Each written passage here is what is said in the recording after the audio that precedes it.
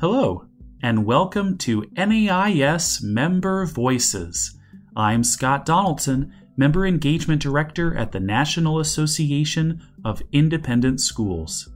This month, we're talking about financial sustainability through the lens of a tuition reset.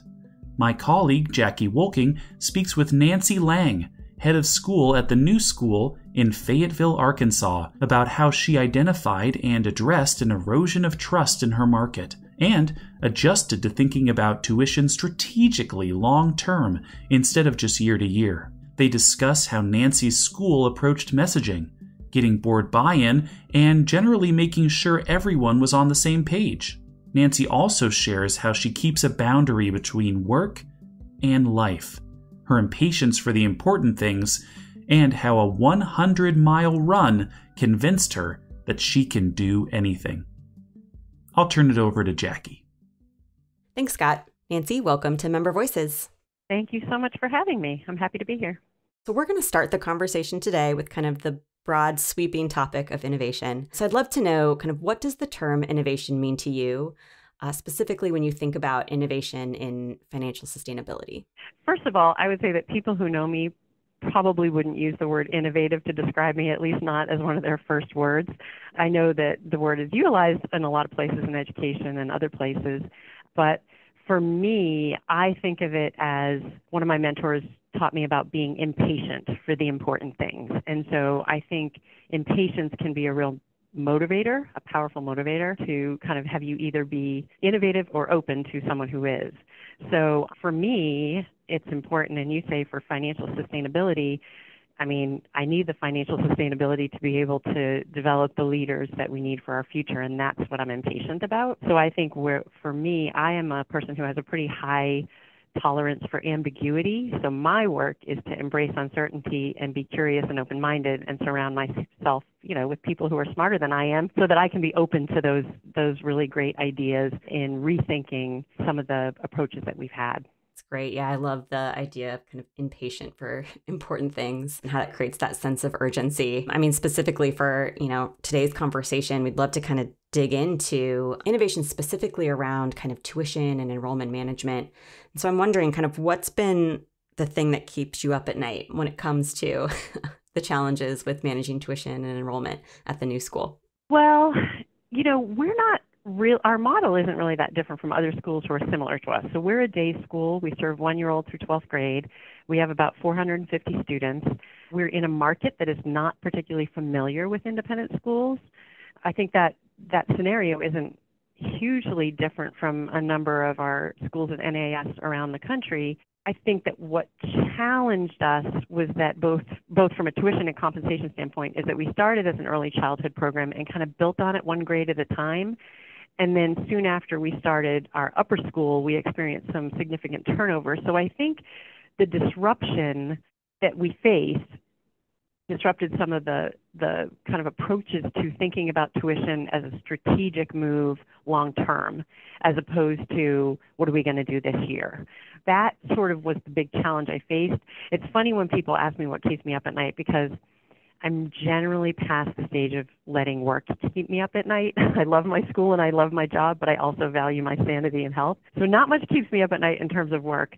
But the thing that's really present for me is that this school has a tremendous history, and in order to keep doing the work that we're going to do, we've got to have the financial sustainability, and we need to be sensitive to our market. And I think we saw an opportunity a few years ago to make this adjustment, right, within our market and to try to build trust through it. And I think that's, it's a business and it's a school. So we really need to nurture the community. So I think that sort of walking into that was one of the biggest challenge, but how we faced it and how we walked through it to me was what felt innovative to us. We certainly weren't the first to do it, but yeah, that was an exciting process for us to go through. Well, first and foremost, thank you for that excellent example of keeping a boundary between work and life. I'm really happy to hear that a lot of work doesn't keep you up at night. And then secondly, I think what you are alluding to, right, is just like the market, and you found this opportunity in a market that I guess, like you said, wasn't really familiar with independent schools. How can you kind of bridge that gap? And so maybe again for this conversation, if you could maybe walk us through, I know you all did a tuition reset fairly recently, but if maybe you could walk us through kind of what that decision was like for you, and how that kind of connected all the dots and taking this innovative approach, and what it meant for your school. If you could maybe bring us back to the inception, and what was it like to make that decision and start to get it up and running? Absolutely. First of all, I'm starting my fifth year. I'm in my fifth year at the school, and I'm going to give credit to those around me. When I arrived, we had a director of enrollment in place who had only been here a year, and his assessment was that we might be outpriced in our market, that we might be outpricing our families. And so while that was at the time only an idea, it was present for me. It had been shared with me. But when I walked in, we had exit surveys from the families that were leaving. I mentioned that there was a big leadership turnover that resulted in, a significant amount of attrition and an erosion in the trust, in the school, and I think, even in the administration that was coming in. So we did exit surveys. I did a very structured listening tour, and what both of those pointed to was a combination of frustration with the cost and an erosion of the trust within the community. So those two pieces, to me, at the time, I didn't see them as intermingled as they really are. I thought, well, wow, these are two big challenges we need to tackle.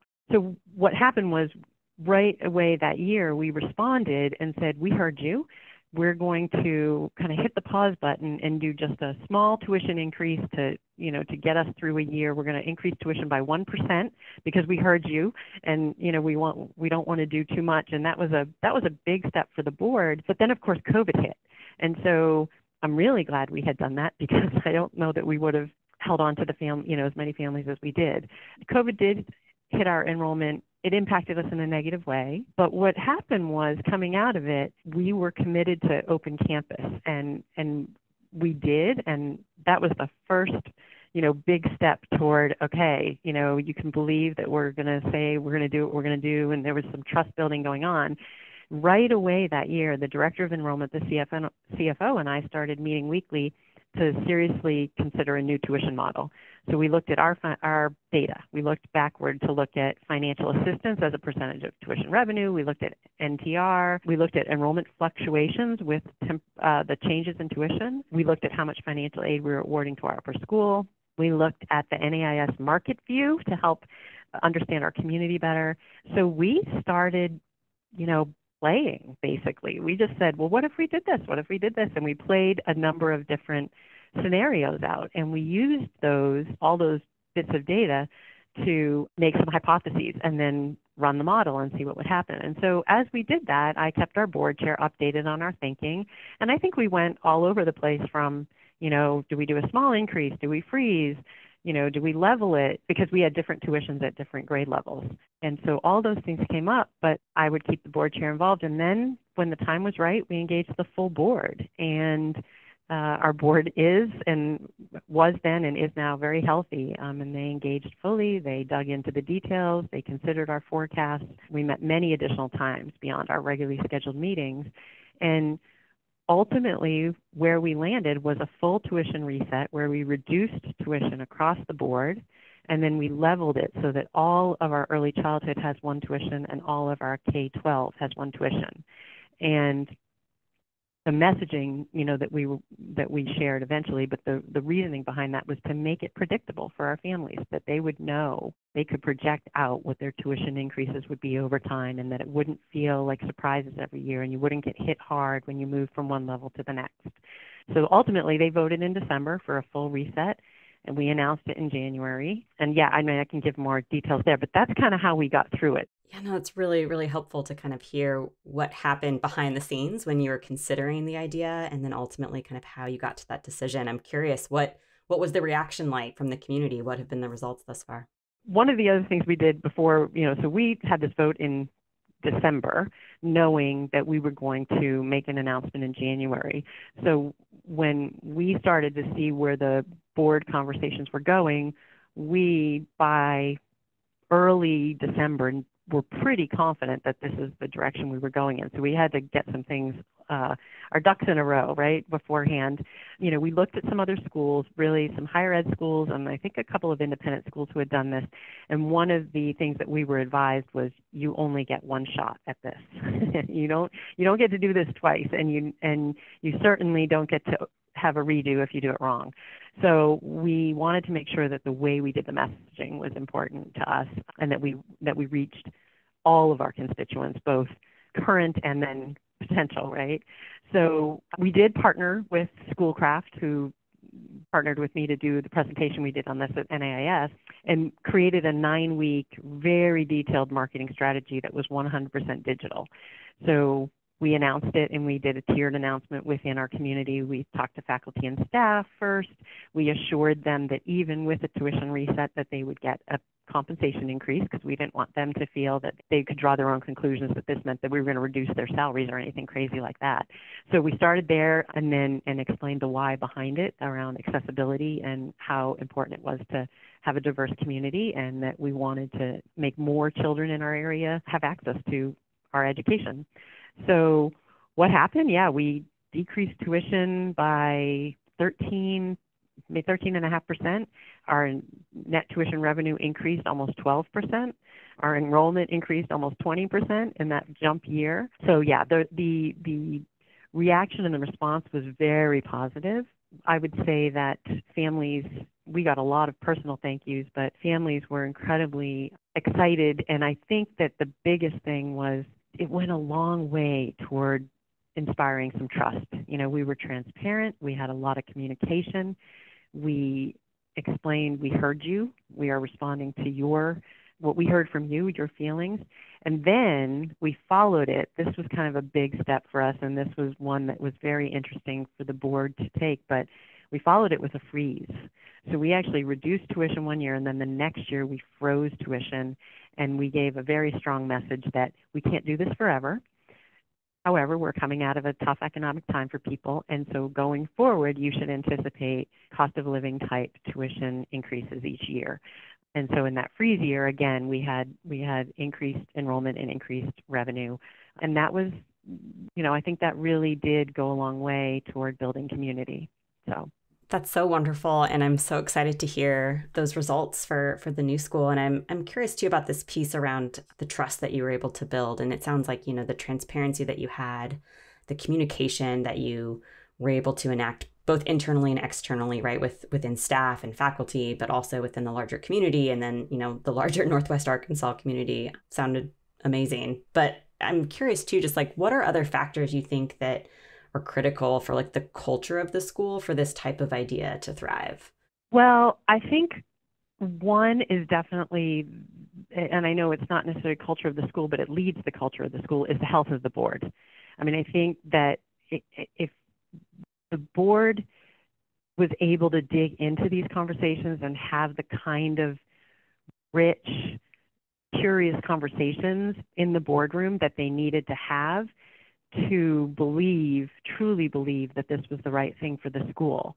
Because had this been one of those things that had been pushed through by a small group that not everybody believed was right, we would not have been set up for success, right? There would have been backdoor conversations. And so the health of the board was critical, and I'm eternally grateful for that. I think the other thing that was present was a hunger for the community. Like, people wanted to belong. People wanted to be a part of something. And we had just gone through this whole time with COVID where we closed, and then we said we'd open, and we opened. And I think that it had been expressed that the school had been this wonderful place, and that the disruption had maybe caused a little erosion of that trust, but I think people were hungry for it. People wanted it. So I think people were open to it, and that was very real to me. I felt that people were kind to each other. And so when you come up with this, anybody who came in with curiosity, help me understand how you're doing this. And to me, when I'm getting knocks on my door that are either curious or grateful or feedback in a really constructive way, I think that's healthy. So I do think they were ready for it. That speaks a lot to just that openness and willingness I think you spoke to in the beginning about what does innovation mean, right? When it comes to financial sustainability, right? It's almost the exploratory nature that your board took and getting everyone involved, that sounds like it was really successful. Plus that hunger to be part of the community, which is what, made this tuition reset work. So that's really, really, again, exciting to hear. I'm curious too about what areas you went to for inspiration. I know you mentioned you maybe researched some higher ed institutions or other independent schools, but were there other areas of inspiration on this topic for you, or kind of key pieces of advice that you got along the way? Well, I mean, I think those were the direct ones, really. We went to the independent schools who had done it. Our director of enrollment spoke with some people in other organizations. You only get one shot was critical for us, because I think we may have, had we not had that advice, I'm not sure we would have enlisted the support of the group we did. I think we might have tried to handle this in-house, because we tend to do a lot of those things. And again, there are other schools who definitely could handle this in-house. We're small, and we just felt that we needed somebody who had a little bit more expertise. And I'm glad we did, because I think we would have had, just fatigue on messaging had we done it our way. Whereas this was very woven into, our mission and our values. And they were able to help us craft the message in a way that felt and was authentic, only I'm not sure we would have done as polished a job of that, I would say. So I'm glad that we had a lot of support on that. I think the other piece that was happening at the time was we had been delayed on accreditation because of COVID. So we were preparing for accreditation, but we were also kind of in this pause mode on strategic planning. And so we wanted to get going on that, even though, if you just follow the traditional order of things, it wasn't quite going to be that way. So we were bringing forth conversations about the strategy, the future of the school, the vision for the school, while we were talking about the financial sustainability. And coming out of all of this was, a vision and strategic plan or strategic priorities. So it all worked together. So it always felt like you had a common purpose. And I think that was really important. Had we made this only about financial sustainability, it wasn't as compelling. This was about the education of their children, our children.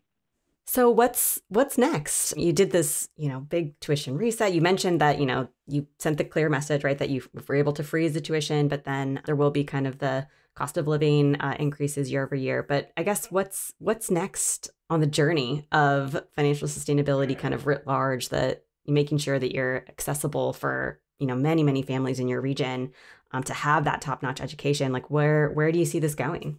Well, I think that's just going to have to be a whole nother podcast.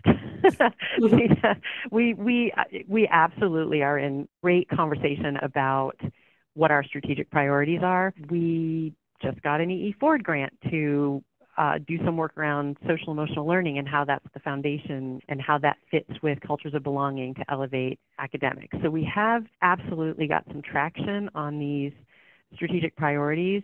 We've got a great problem, which is we're full in some places. We need to think about how to address that problem in terms of how do we grow enrollment when we see demand in certain levels. So we will be doing some strategic work around enrollment and fundraising.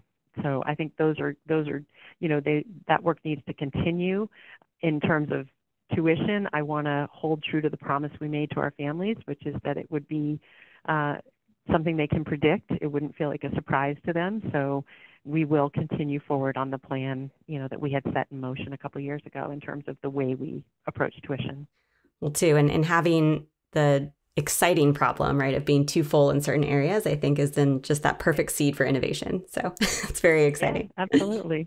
Now, switching gears a little bit, Nancy, I would love to know more about kind of your professional journey and how you got to be head of school at the new school. Did you always see yourself in this role, or was it always the plan? Absolutely not.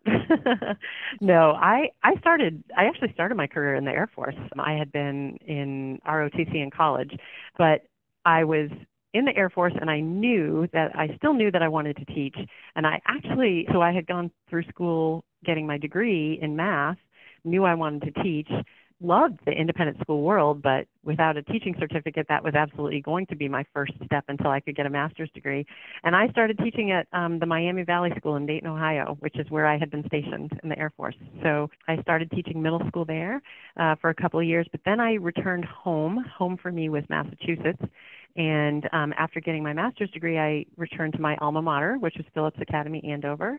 And I like to tell people I grew up there professionally. I mean, I loved my time, my jobs as teacher, coach, house counselor, great place to raise a family. It was just home for me. And one of the really neat things about the way Andover does their administrative roles was they were everything was a rotation. So if you got into an administrative role, you were in it for a certain number of years, and then you rotated back out to a full-time teaching position. And so I really thought I'd be there forever. What happened is I was drawn to a school in Wyoming, and my husband actually had grown up in Wyoming, so we knew the area well. But the draw of the school that was strong enough to pull me was that this little tiny school in Wyoming was doing a lot of the things that we were talking about, and I could hear at Andover, I could hear Carol Dweck speak all about growth mindset. And then when I walked into the door at this little school in Wyoming, a second grader looked at me and said, my brain grew a lot today because I made some really big mistakes. And so the draw of a school that was doing this exciting work, I started to believe that maybe I could have a different kind of impact on education, and maybe I had the ability or the gift to be able to take what I had learned in my professional life and help support others in doing that work. So that's sort of what pulled me away.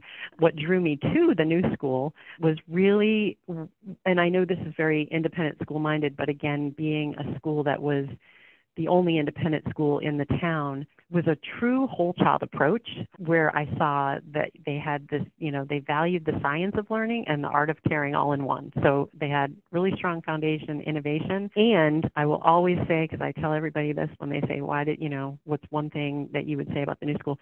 Truly, the health of the board matters, because when I was thinking about the challenges that our schools are facing, and this was pre-COVID, I knew that you needed to have a healthy board in order to support the growth of a school. So I journeyed from Massachusetts to Wyoming to Fayetteville, Arkansas. Zigzagging across the country. Yeah, no, never expected it, but love that I get to do this fantastic work. Yeah. And how about like mentors along the way? Have there been some that you've learned from that have been critical as you've grown as a leader?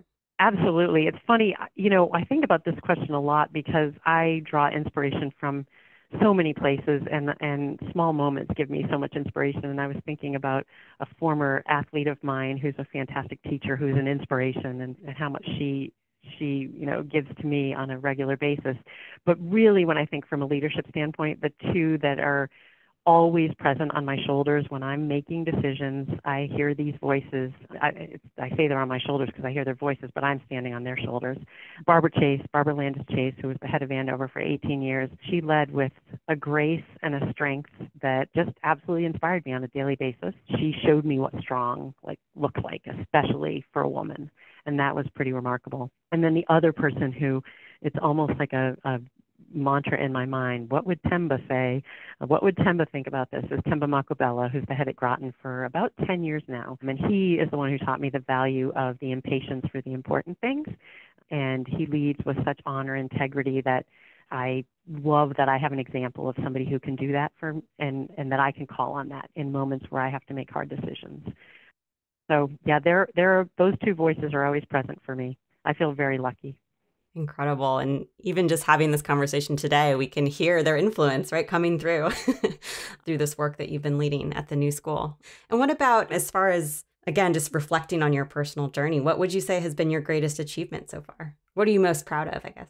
That's, of course, a hard one, too. I mean, of course, what I'm truly proud of are the moments when I've shown up well, the moments when I've been a good coach or a good teacher, a good mother, a good partner, a good friend, all the things that define myself in my life, those really are all that matters, and that's how I want to show up every day. I was laughing when I think about this because I thought, well, how do you say this? How do you stay that way? How do you inspire yourself to do that? You can look around at other people, but along the way, what I've found that I do for myself is I push myself to tackle some hard challenges. I love Glennon Doyle's, quote, "We can do hard things. We can do hard things." And so once upon a time, I decided that I was going to run a 100-mile road race, and I finished it. And that, to me, is a huge accomplishment, not not because a lot of other people don't do that or anything like that, but because that was something that was hard for me. I did it, and it really helps me on a regular basis. Sometimes if I'm facing something, I can look at it and go, if I can run 100 miles, I can do this. Whatever this is, I can do this. I can do hard things. 100. 100? Yes, ma'am. Wow. I know, right? There are a lot of people who do that in the world, but so things like that, right? But the true inspiration and the true things that you want to be proud of are how we impact each other, and that's the most important thing. So. Well, Nancy, that is incredible. Thank you so much for our conversation today. It's been a pleasure speaking with you. Well, thank you for having me. It's been an honor to talk to you, and I appreciate being asked. This work that we did here was exciting, and I hope that other schools can benefit a little bit from any part of it. Thanks for listening to NAIS Member Voices. Next month, we'll continue our focus on financial sustainability with a focus on tuition and enrollment. We hope you'll join us. You can find some related NAIS resources from this episode by visiting nais.org/membervoices. You can also keep an eye on that page for information about past and upcoming episodes. Please be sure to subscribe to Member Voices wherever you get your podcasts so that you don't miss an episode. And go back and listen to past episodes you might have missed. If you have feedback for us, please leave us a review on your favorite podcast platform to let us know how we're doing.